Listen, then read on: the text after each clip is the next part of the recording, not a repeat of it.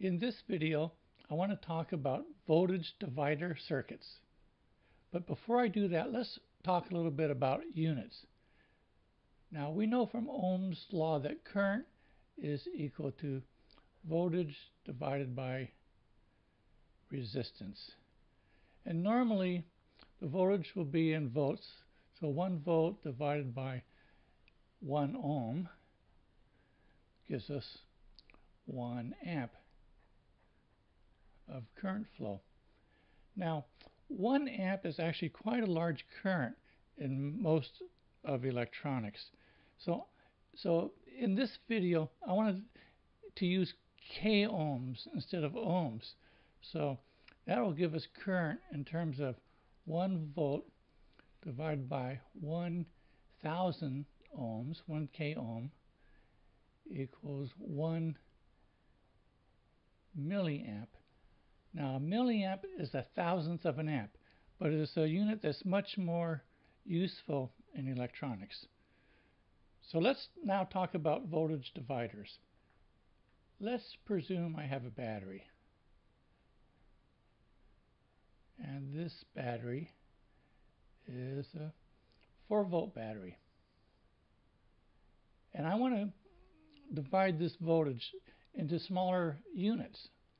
And I can do that by adding 2 series resistors.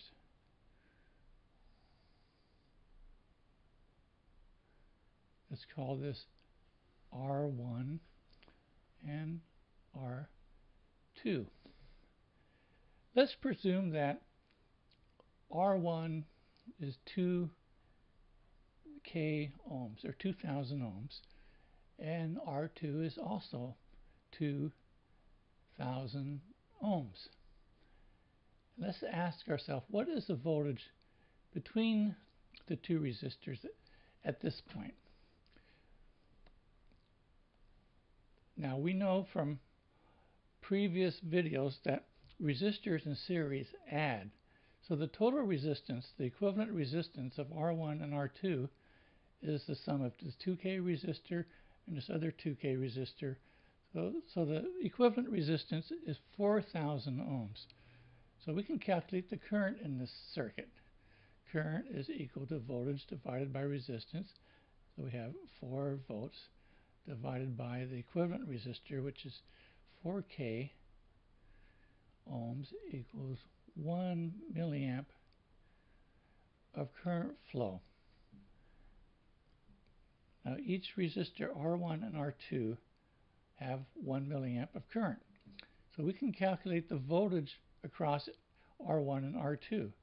For example, the voltage across V1, voltage across R1, is equal to 1 milliamp times 2 k ohms, or 2 volts.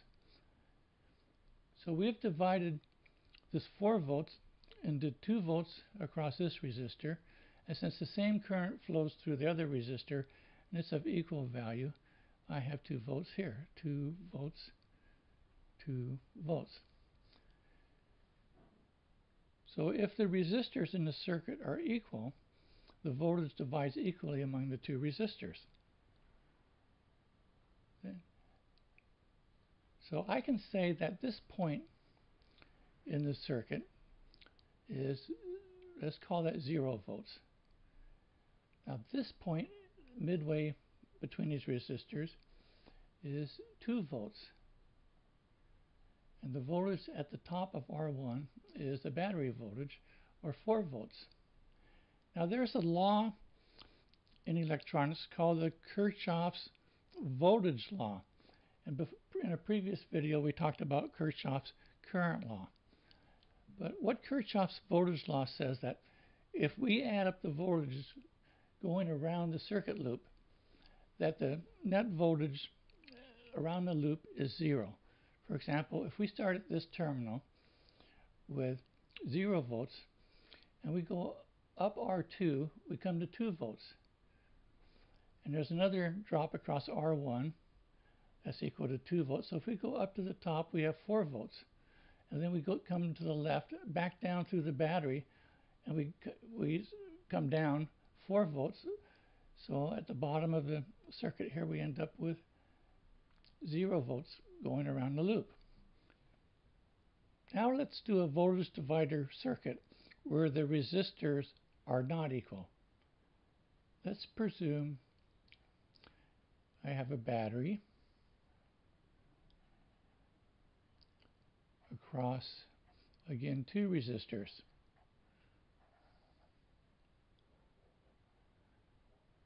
Let's make the battery voltage again 4 volts. Let's make this resistor 3,000 ohms. And let's keep the math simple and make this resistor 1,000 ohms. Let's ask ourselves, what is the voltage between the resistors? So we can add up the resistors in this circuit, since they're series, and get the equivalent resistor, which is 4K. And 4 volts divided by 4K is 1 milliamp of current. 1 milliamp flowing through the resistors. So now I can calculate the voltage across the 1K resistor. It's simply 1 milliamp times 1K, or 1 volt. The voltage drop across the 3K resistor is again 1 milliamp times 3K, which is equal to 3 volts. So if I have resistors in this divider circuit that are not equal, then the voltage does not divide equally. The bigger resistor drops the bigger voltage, and the smaller resistor drops the smaller voltage. If I want to calculate the power in these 2 resistors, I know that power is equal to current times voltage.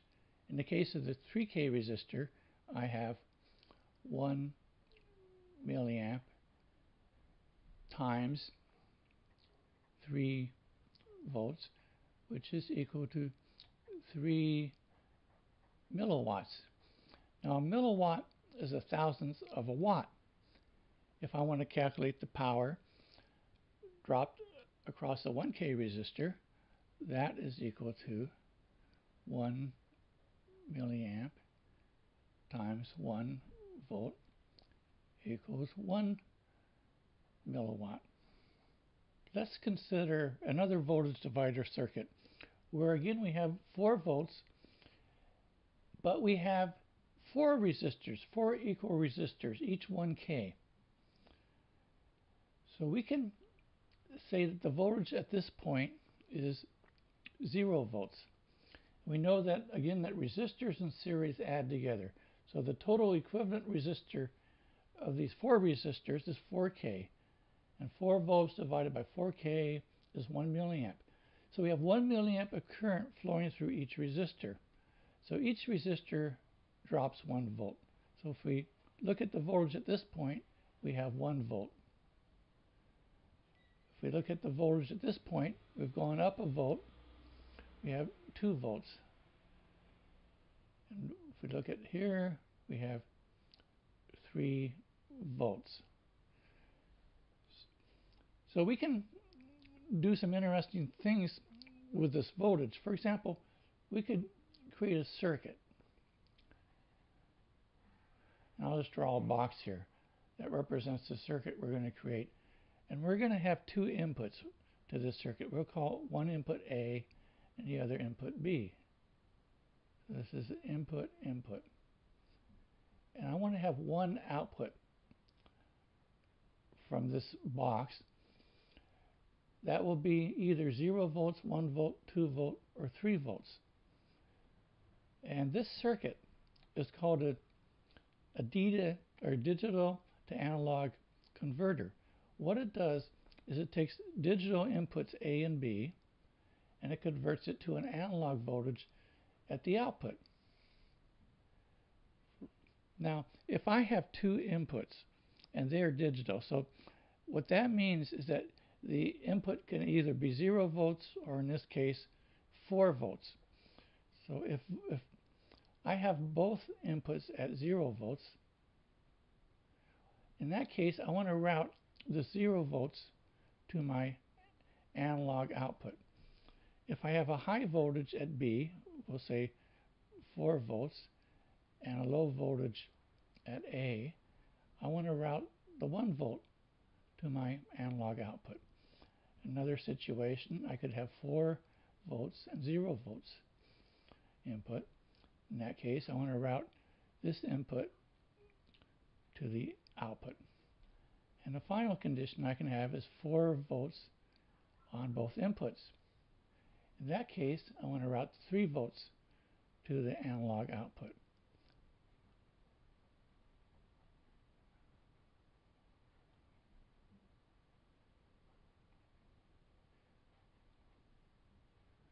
So in a future video, we'll determine how to design the circuit.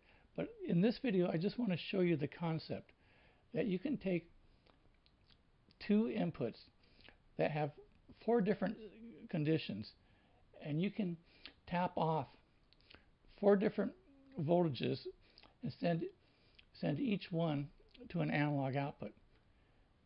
And that's called, again, a digital to analog converter.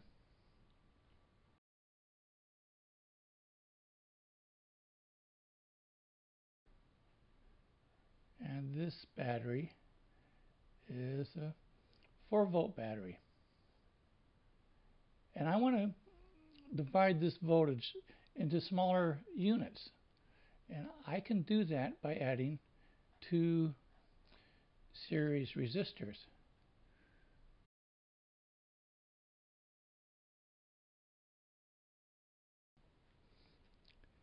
In this video, I want to talk about voltage divider circuits.